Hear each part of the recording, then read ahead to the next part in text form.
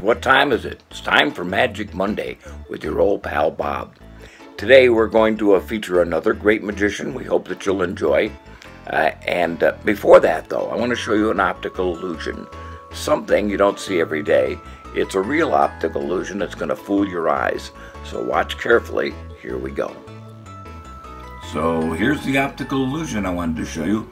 It's pretty amazing and it fools the eye and fools your eyes and it fools my eyes too. What do you see there? A little square with 4 circles inside. It's what it looks like exactly. But let me do a little magic by just turning it all the way around, and there it is. There's another view. So from that view it looks like this, but if I turn it around and show you, it looks like that. Kind of amazing optical illusion created by a mathematician. It looks really weird from either end. 4 circles, or it looks like that.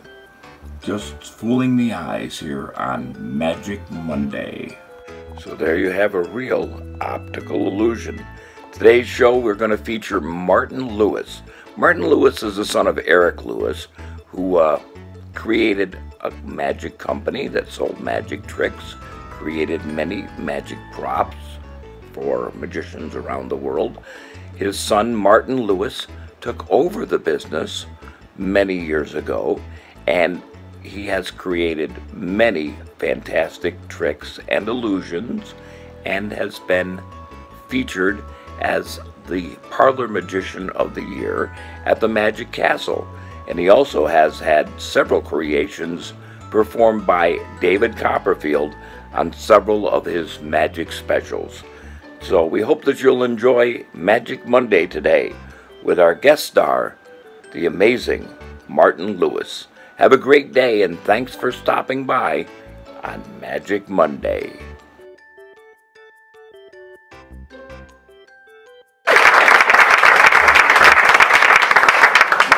Thanks very much. Good evening. It's virtually impossible to see everything there is at the Magic Castle in just one night, so I do appreciate you spending some of your time here with me. I've decided to start off tonight by showing you the best magic trick in the world. Now, I know it's the best magic trick in the world because I googled it. There's a guy with a top hat and a cape, and underneath it said the best magic trick in the world. Turns out that it's a card trick. Who knew? He showed the deck of cards. They're all different on one side, all the same on the other, which of course is how they make them. He cut the cards and happened to cut a king of clubs to the face of the pack. He then placed the cards into a wine glass. He said the purpose of this was to isolate the cards from his touch. If he couldn't touch them, he couldn't do any sleight of hand. He then took that king of clubs that he cut, put it into the center of the pack, covered the whole thing up just briefly with his pocket handkerchief, and when he removed it, the card had jumped back to the front.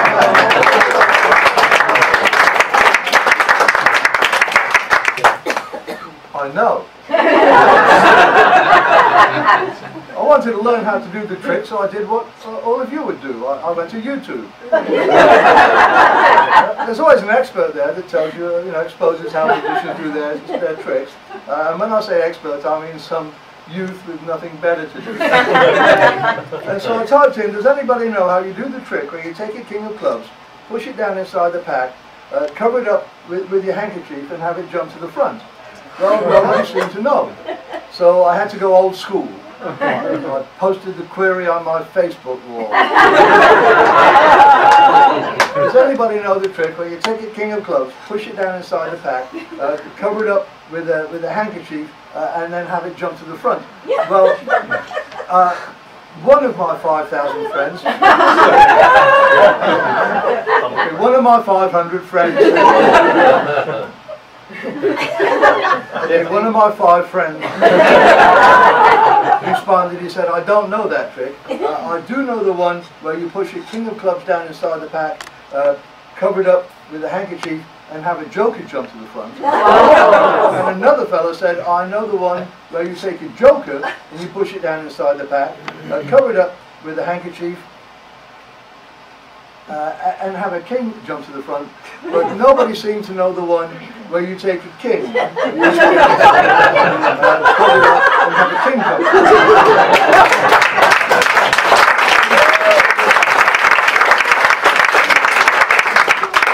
It's a bit of a shame, really, because it means that tonight I won't be able to show you the one. Down inside the bag, cover it up with your handkerchief, if I can find it, and have it jump to the front. Maybe next time.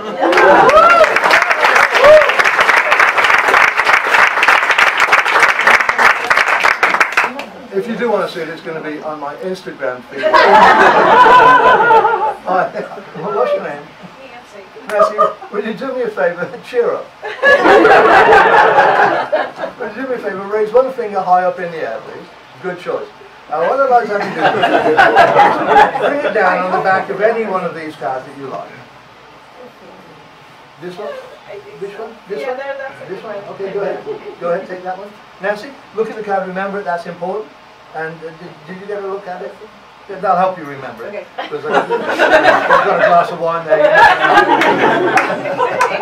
Could be empty, guys.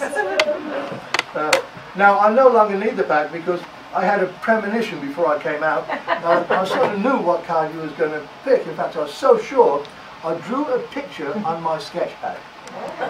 So for the first time, what was the card that you just randomly touched?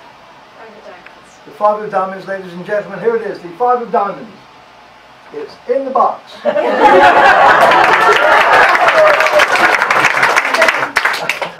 It's in the box is not much of a trick, really, is it? But if you watch very carefully, I may be able to coax it to come out of the box.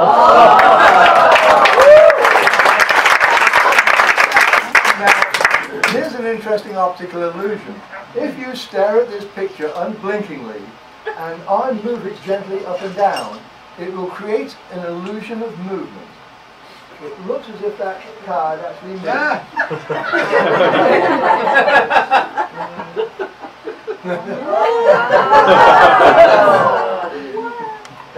In fact, that is actually printed on there. It doesn't come off. It's completely one solid piece. In fact, Nancy, I'm going to let you have that as a little souvenir.